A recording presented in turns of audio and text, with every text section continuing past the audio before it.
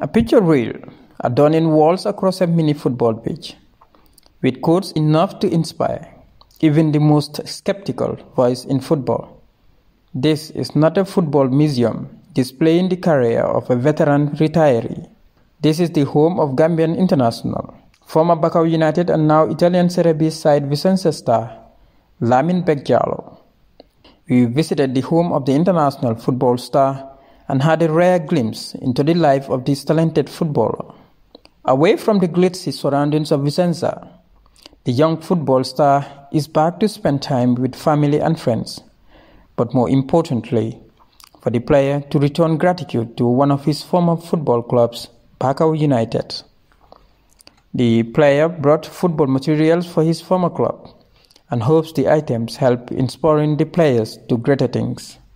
First of all, I want to thank the Bakau United manager, the president, Kinte Sekuba Jespa. I used to keep in touch with them always. And CD also, he left Gambia, he come to Italy to visit me, he watched my game. I was so proud, because in Gambia, when I started playing, CD was my dad. Still now, I call him dad in football. I'm really happy, We discussed a lot of things about Bakau United. Seeing Bakau United in third division, it make me feel angry, feel sad, but that's football, So we have to build it again and, to bring back the team in the first division. This is just a step forward. So a lot of things is behind, so we'll give it to the kids, The Bakau United management hailed their former footballer and assured him of their continuous support. Thank the technical bench of Bakau United and the other teams that has definitely developed him also to be where he is today.